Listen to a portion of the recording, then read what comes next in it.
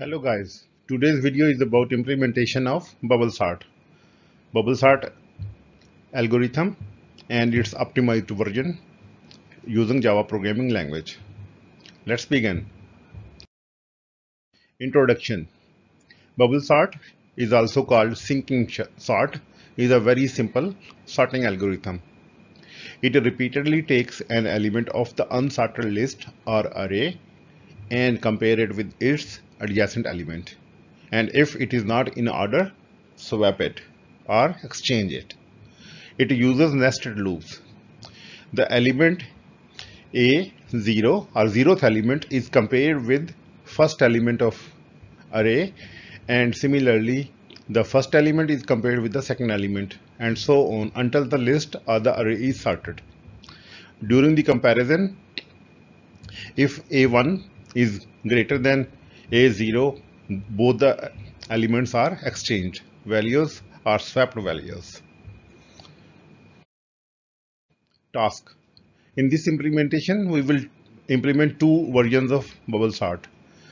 Bubble sort simple algorithm, and we will track time and the number of comparisons and the number of swaps taken during the sorting of array. And in the second implementation, I will use the optimized implementation. And both algorithms have different number of comparisons and swaps because of the runtime. Bubble sort analysis. This is one of the slowest sorting algorithms. It has three case scenarios: worst case, best case scenario, and average case scenario. In the worst case scenario, the outer loop runs O(n) time, and the net result is it overall runs in O(n) square runtime. That is the slowest sorting algorithm runtime. Best case scenario. In the best case scenario, outer loops runs O(n) time, but the inner loop does not run because the array is already sorted. This only happens in case of optimization, and optimization of bubble sort is done by using a flag or a boolean value that will check if there is a swap happened during the runtime or during the execution of the outer loop, and if it does happen, it repeats the next pass. If it does not happen, no swap happens within the inner loop, the outer loop stops running. This best case scenario can only be achieved by optimizing the bubble sort algorithm. Average case scenario. In the average case scenario, it is possible the array or the list is semi-sorted, and the outer loop runs for O(n)/2 or half of the time or half of the passes. The complexity of average case is still O(n) square because we do not know how many times this can run. It also uses optimized implementation. Thank you, and let's begin coding. Hello guys, I have created an empty project with the main class bubble sort test, and this is the main method that is empty so far, and I have copied fill array class from the tutorial I wrote for array algorithms. You can find this tutorial in the array algorithm playlist. This is a simple array class that defines utility methods. For example, fill array that will fill the array in the range of a given min and max elements, and print array, and generate random numbers. Okay guys, now I will add two classes: bubble sort, and the second class bubble sort optimized. New Java class optimized bubble sort. Okay, we start with bubble sort class. Okay, in this class, let's make it object oriented. So class fields, private int array to store elements, private int num swaps, number of swaps we need to count that we will need to start the array, private int num, and let's say comparisons,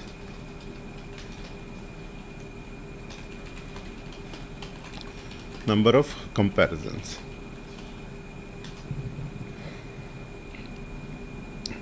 private long, let's say start time of algorithm, private long end time of algorithm. Okay, now let's define a constructor, public bubble sort, that will take an array, int array. Okay, so let's store it as it is. Array is this dot array is equal to array.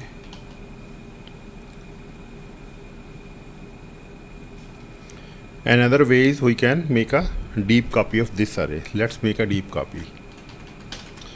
Import java.util.arrays, and we will make the copy of it. Arrays dot copy of, and this is original array, and the length is array dot length. Okay, so we have stored it. Now start the num swaps 0, num comparisons 0,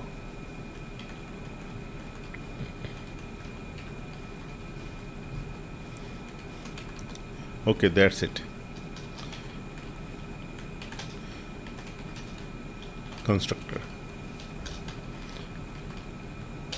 Now the getter methods, public int get swaps, return this dot num swaps, public int get comparisons, this dot number of comparisons.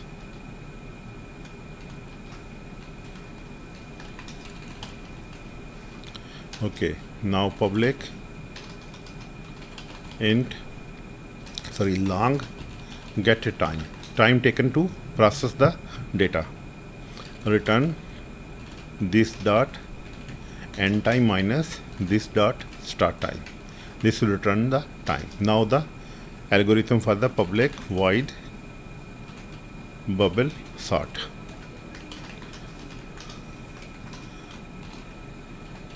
Bubble sort algorithm. We need two loops. For int i0, I is less than array dot length I plus plus. Okay, second loop. This is for passes. This is for comparison and swapping. Okay, first comparison. For int j0, j is less than array dot length minus I minus 1 and j plus plus. Okay, here we will count comparisons. So this dot num comparison plus plus. Okay, compare now. Compare adjacent elements. If array j is greater than array j plus 1. Okay. So if they are out of order, swap. So to swap, we need temporary variable array j is equal to array j plus 1 and store temp to array j plus 1 temp. Okay, here we increase swaps, this dot num swaps plus plus. Okay, that's it. Okay, now one thing left, start and end time. So here we record starting time, start time. This dot start time is equal to system dot current millis, and here we will count the at the end of second loop end time. This dot end time is equal to system dot current milliseconds. Okay, so that's it. This is our algorithm implementation for the standard bubble sort algorithm, and we have also counted the runtime and counted the number of comparisons and how many times the swaps happened, and we will output these stats in the benchmark. Okay, now let's test it. Okay, so we need three things. Number one, final int min, let's say 10. Final int, let's say 1, and max, let's say 100. Okay, size, final int size of array, let's say we have 10 elements. Okay, fill the array. Okay, first we need fill array object.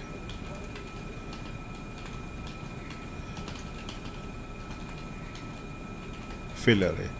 Okay, now declare arrays. Int array 1 new int and size. It is good to have constants. Now fill it.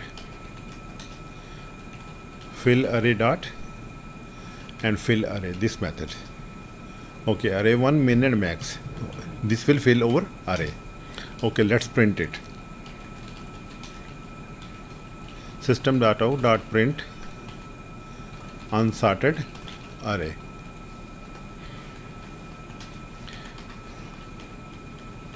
And this is our sorted array. So array fill dot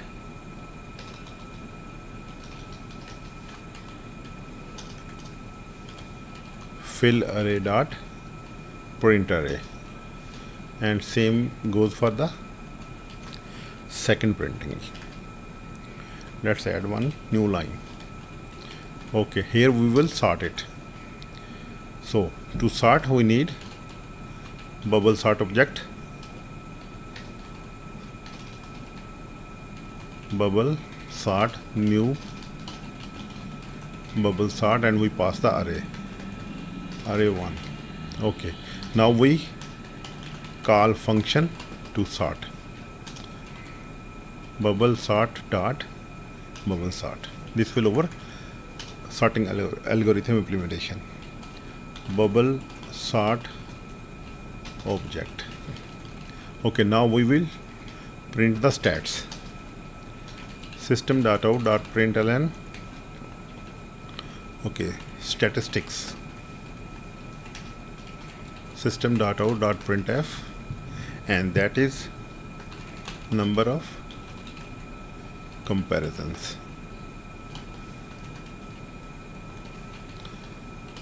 So bubble sort dot get comparisons, and now dot printf number of swaps.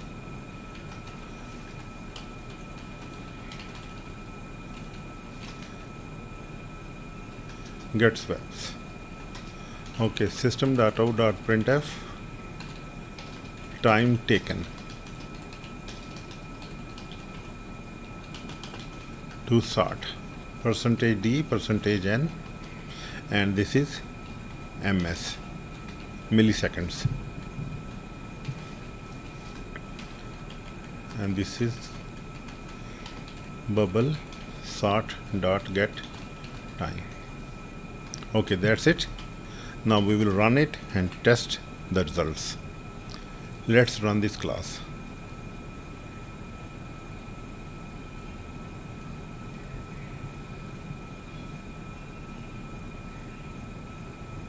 So something is wrong here. We need to add a getter method into this class because we were printing same array public int get array return this dot array because we are making deep copy of it. So in the statement we will print the bubble sort dot get array. Okay, same here. Okay, let's run it again.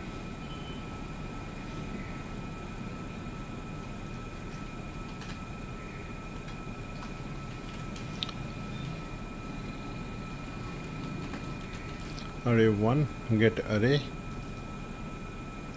and this print statement here.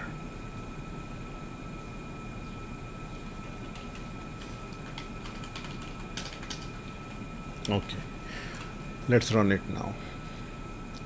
Test class and this is run. Okay, so now our array is sorted. This is unsorted array.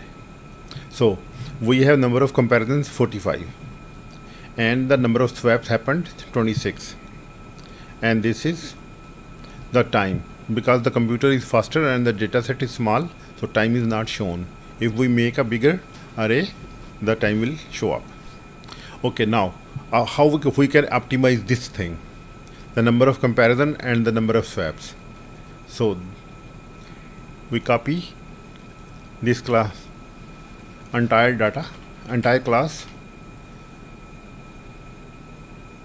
Okay, and paste into optimized array class.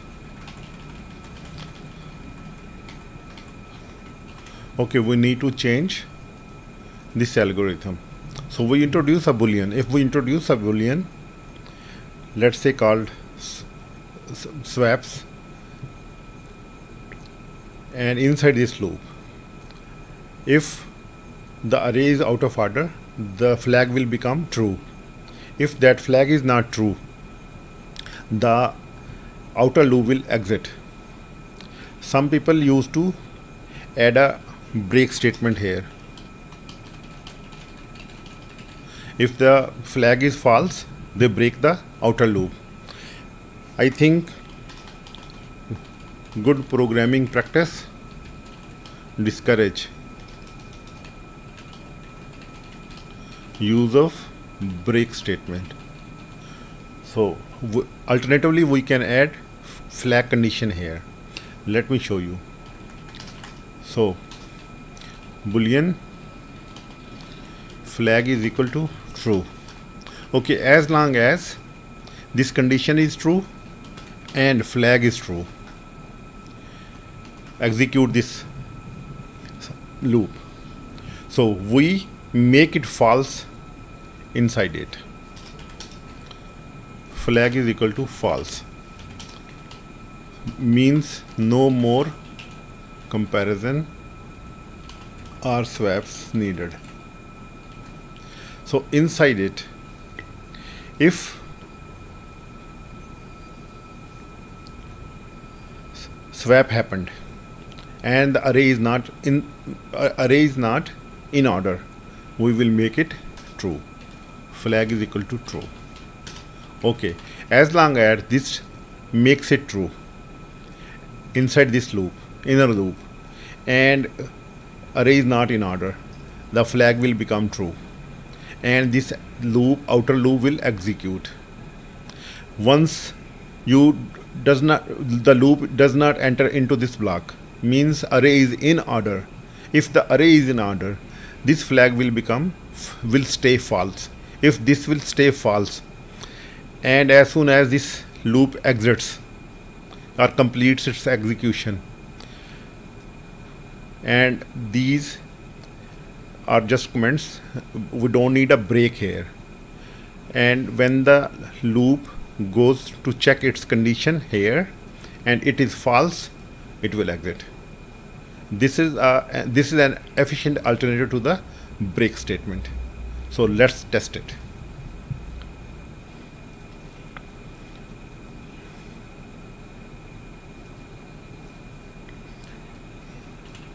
Change the constructor name, rest of everything will remain same. Okay, now inside this we keep everything here and we just copy, and we don't need to refill this array, and we copy this and we change the name. Okay, system.out.println optimized bubble sort.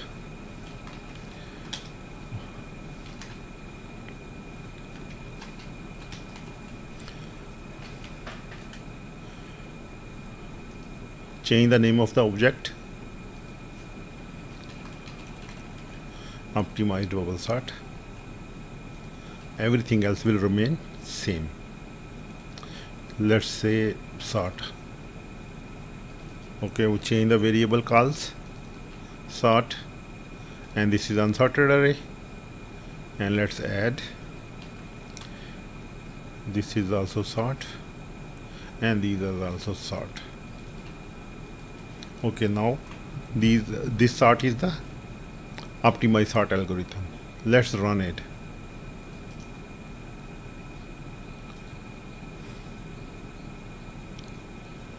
Okay guys,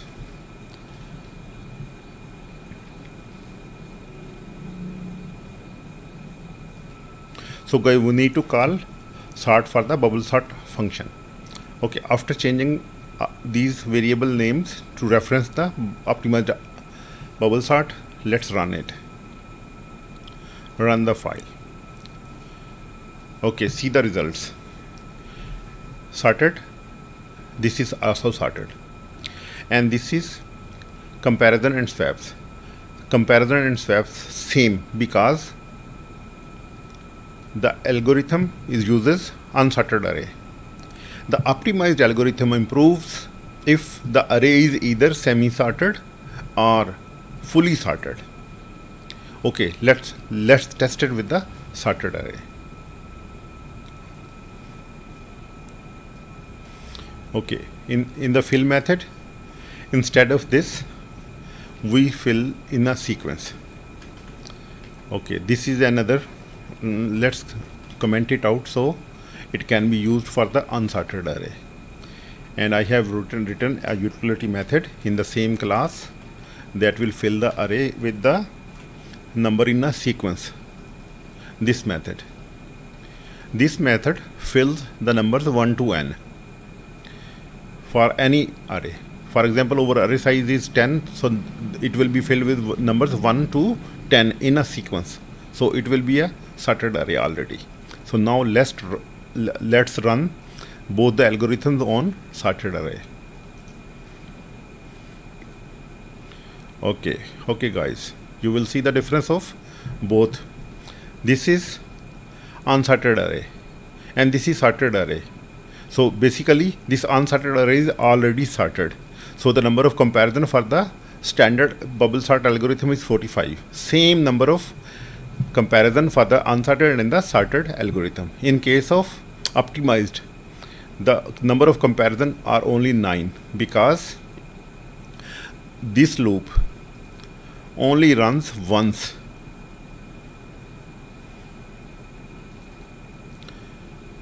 This top loop, outer loop only runs once and the flag is false, and this loop runs but cannot go inside the if block because the array is already sorted.